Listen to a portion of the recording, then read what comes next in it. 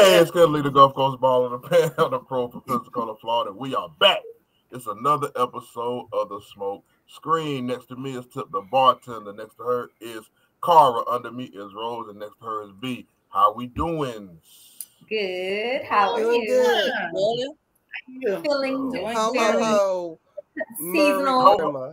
Merry time. Yeah. All that good stuff. Girl, come on. Happy holidays. What's going on? What is the strain of the day? I got a little bit of tropical coast. It is a hybrid, and it hits. It gives you a little a hybrid. It's a hybrid, and it gives you a happy high. I like it. Mm-hmm. Oh, I like a happy high. Yeah, Love a happy high. Love good a happy hybrid. high. Good in between. Yeah. You can work on this. Yeah. And what are the spirits that we are wetting our whistle with? Mm-hmm. I love a good old wine and did some good old Taylor Port.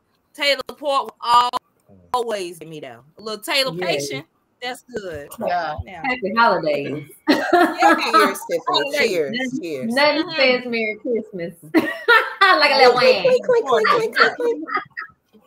That's it. Yeah. Yeah, nothing like Taylor Port to get the party started.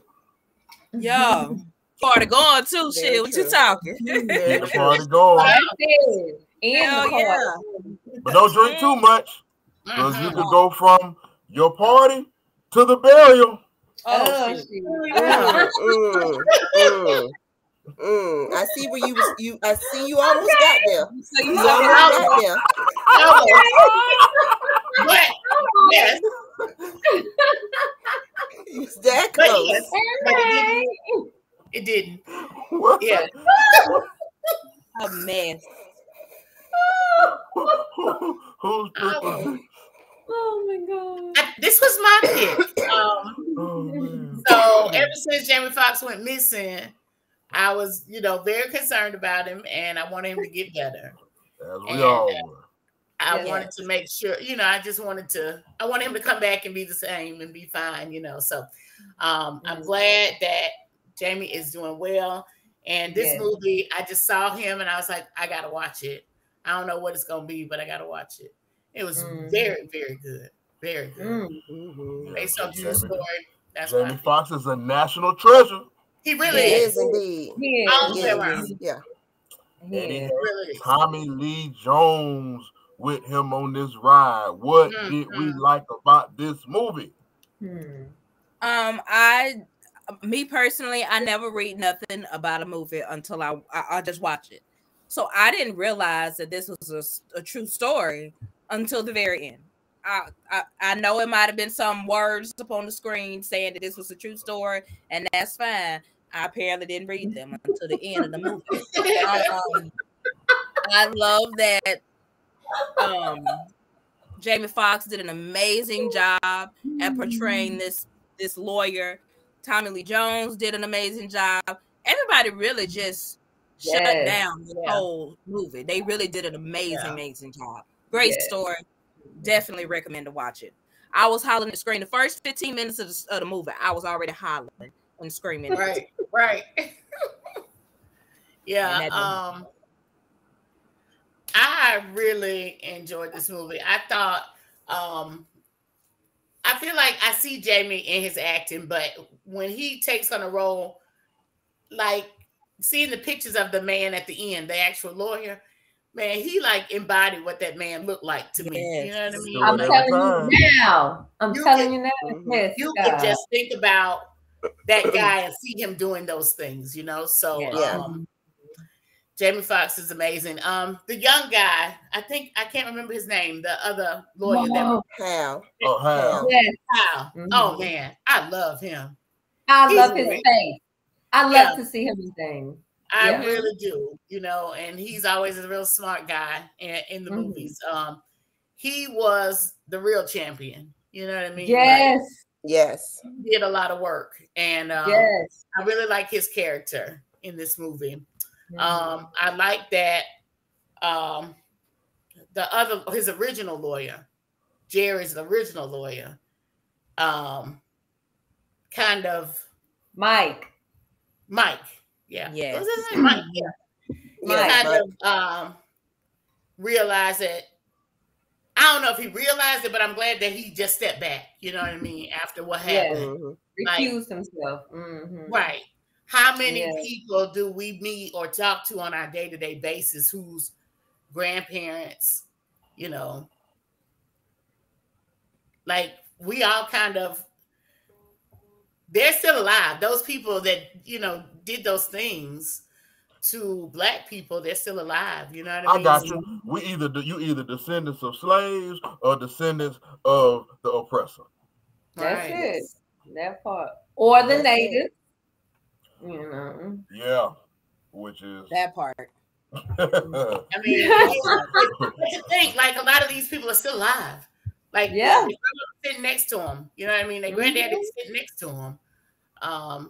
That's sometimes hard to deal with in the day to day. You know. But anyway, it was a good movie. Said that to say. I enjoyed it. That's it. Definitely, I have to agree that the cast was amazing. Like Jamie Foxx, Journey, the dad from Talladega Nights as Mike, Ricky Bobby's dad from Talladega Nights as Mike. Oh yes, did an awesome job. Like I never know his name, but his name is Alan Ruck, and you know him originally from Ferris Bueller. I know. Oh yes, the friend. Yes, I would never have thought that. Oh my God. Yes. But definitely I remember him. Grown up. Wow. Okay. I love the casting. Everybody played their part. There was no weak link in this cast. Like I wanted to, I don't know why I didn't want to like the wife of Jared, Pamela Reed. Yeah, I don't know why I didn't want to like her, but I liked her. Like she still did a good job, and I wanted to know who she was. I still don't know people's names, but I wanted to know who she was. Like everybody did a good job with their acting. I just have a special place in my heart for Journey. Since Eve's Bayou, I love that she was in this movie. It was just a really good movie. The way it was told, I'm sure they had to take a lot of creative license to get the history lessons that were in there about building over burial grounds and stuff like that. Like I'm sure they had to take a lot of creative license with what they did, but they put that shit together nicely, and I appreciated that. Yes. I agree.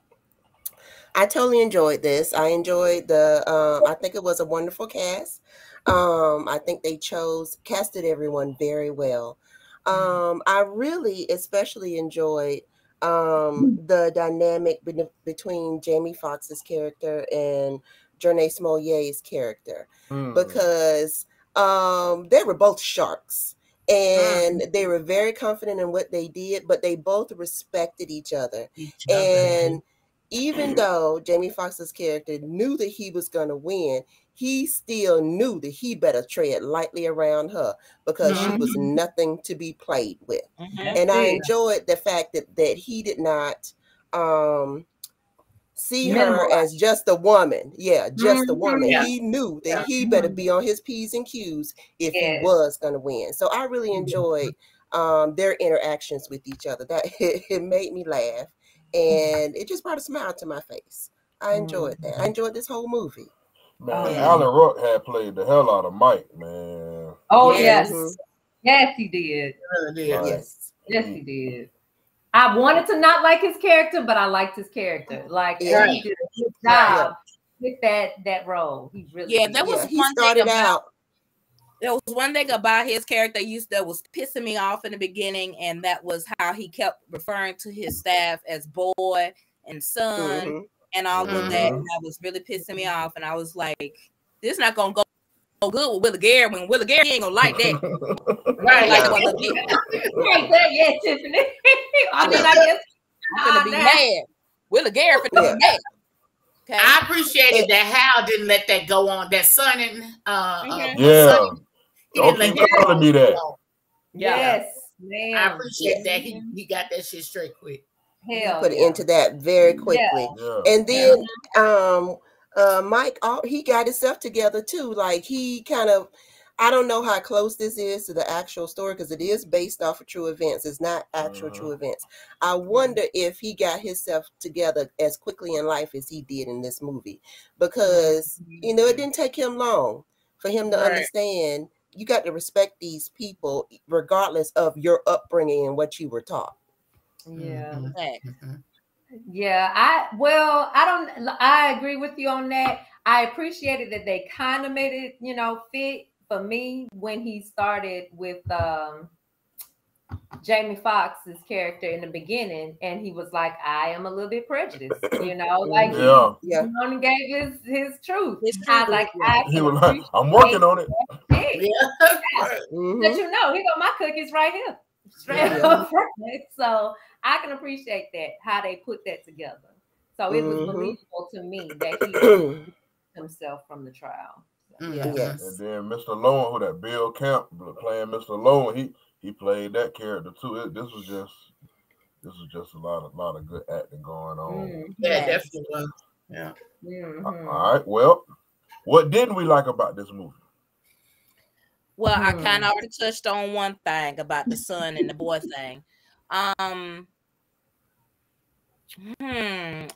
didn't like the fact that I done lost my train of thought. Come back to me.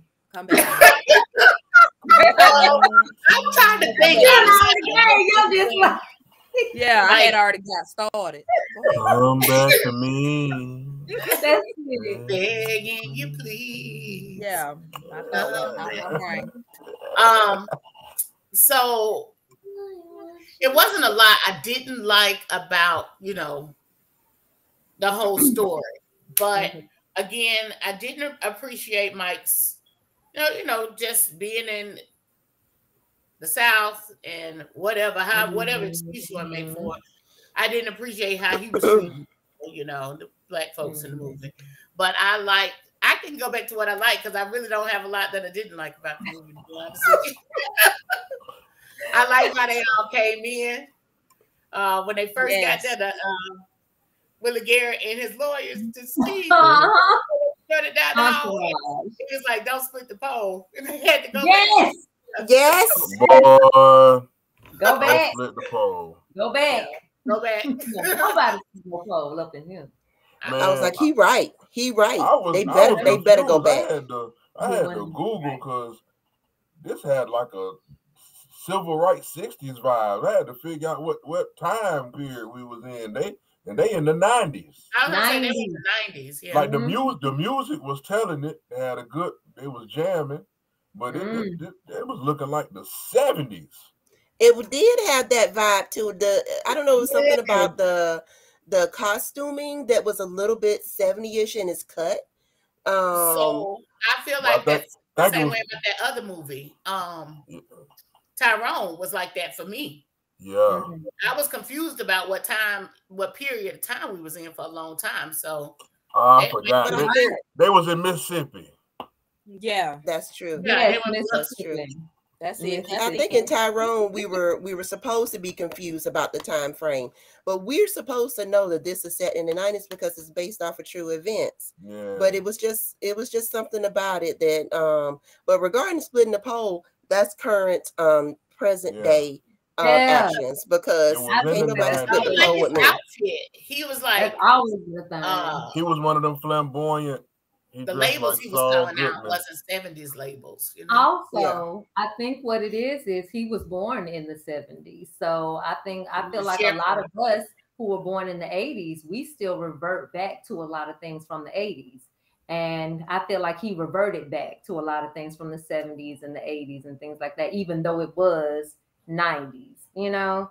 Like, I know I do a lot of stuff I listen to a lot of 90s music. I listen to a lot of 80s music. I even find myself wearing like clothes from times back then. So that wasn't hard to believe. Like I just style.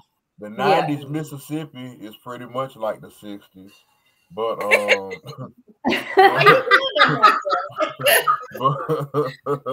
what helped for me was Journey. She seemed more 90s for me. She kept it, she kept it kind of new age. And Hal. She's from DC. Yeah, and Hal kind of kept me remembering if this is in the 90s. Like Gary, Willie Gary, he always gave me like 70s, 80s vibes. But they were from Florida. Yeah. Him and Tommy Lee Jones. Like I just kept getting the 80s, 70s vibe with them. But Journey and Hal, they would bring me back and I would remember. Just country. Florida, they were just country. Because he was like Florida flashy, but still country. Yeah. When he showed up in that green suit, and I was like, oh shit. Actually, now that I think about it, that bot was right on time for like 90s. Yes, he was trying to do that in the 90s, which just really shows how country pimping was a big thing. Pimping, and a lot of people was for a lot of men was for dressing a little pimpish. Yeah, that's that Steve Harvey suit era, the big suit. That's exactly what that was. So how far we've come. No, my goodness. Yeah. Thank goodness. Thank goodness. God. Okay. Amen. Okay. So the onlyest thing that I didn't like about this movie was just the overall theme of prejudice, because it was the 90s, and it was just so blatant. And it makes me sad because that was a time where I grew up and it was happiness not all the time. I ain't gonna lie and say that shit. But, I just grew up outside of all that racism stuff. We didn't get that until like social media and stuff like blew up. And then it was just no choice but to see it everywhere all the time in our face. And it was just kind of jading in a sense, but I just could not stand Lowen and at all. If you think racism in the 90s is sad or was sad, you ought to see it in 2023. I knew you was gonna say that shit. I knew you was gonna say that shit. But it's always interesting to hear the perspective, because I do know there are people, like you saying, like you didn't experience that. It's people that really didn't have those experiences. I had all of those experiences.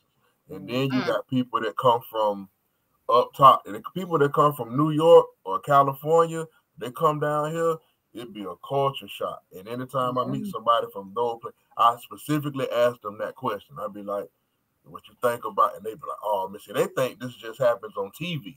When a big case happens and they see it on TV. Like, no, this is happening every day in 120 different places. And you just get to see whichever one they're going to talk about the most today. They all get a big culture shock when they come down here. Right. Yeah. I always ask children what made them move down here. Like what made you move here? Why are you here? Yeah. Well, where I'm at, everybody coming to school. You know what I'm saying? So, that'd be one thing. But other than that, as an adult, only reason I can see is for lower cost of living. Yeah. Which would be my reason. Because when I see people complaining about $3,000 rent, I'd be like, nigga, move. No, that's it. Get away from there. Yeah. Well, my bad. You ain't want me to tell the people?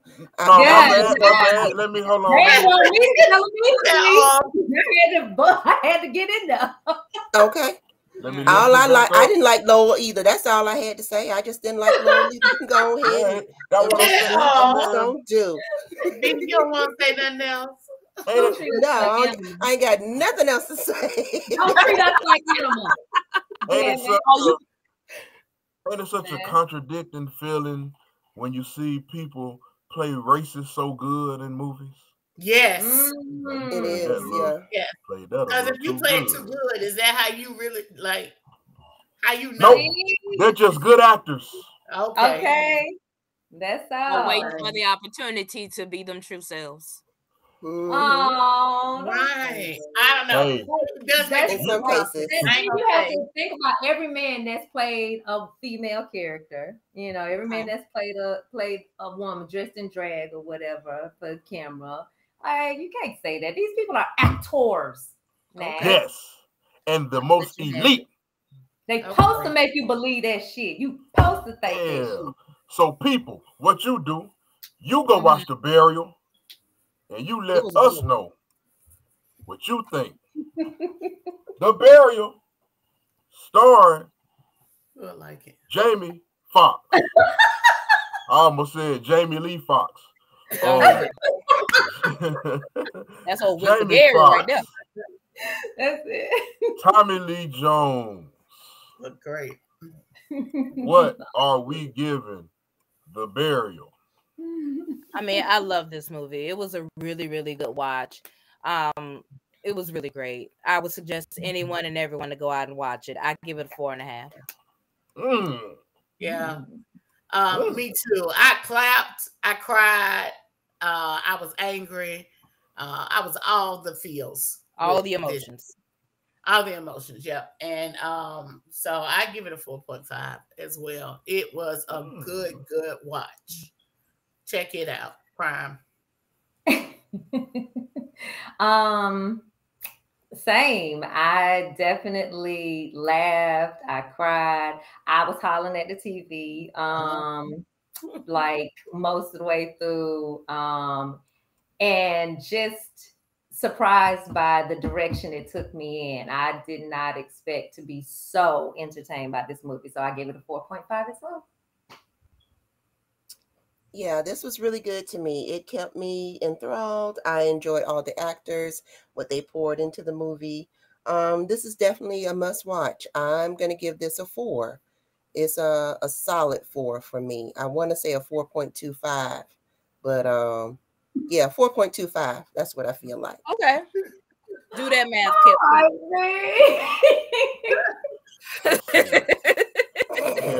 Carried a 1. Yes. Okay, cool. There it is. The Burial still comes away with a solid 4 blunts. Just missed that 4.5 by a sneaky. But hey, that don't count. Y'all need to go check this out. If you know the show, definitely. That scoring is pretty much equivalent to an Oscar. I honestly think this movie didn't get enough pub or promotion. They kind of just slid it out. Added this movie is way too good for that. It kind of felt like how they was doing this in the pandemic, just kind of sliding stuff out there. You know, don't do it. It's a hidden gem. I would suggest you to watch it. It's a hidden gem. We gonna see what the Academy says about this. I feel like Oscar season, it should get some nominations. Yeah, some buzz. Definitely is worthy. And there it is. That'll be another episode of the Smoke Screen. Y'all make sure y'all are back next Friday, God willing, 5 p.m. Eastern Standard Time. That's on this side of the Mississippi. Or if y'all watching, is it either way? Bye-bye. Yeah, just tune in, y'all. Just do the calculation so you know what time it is where you is.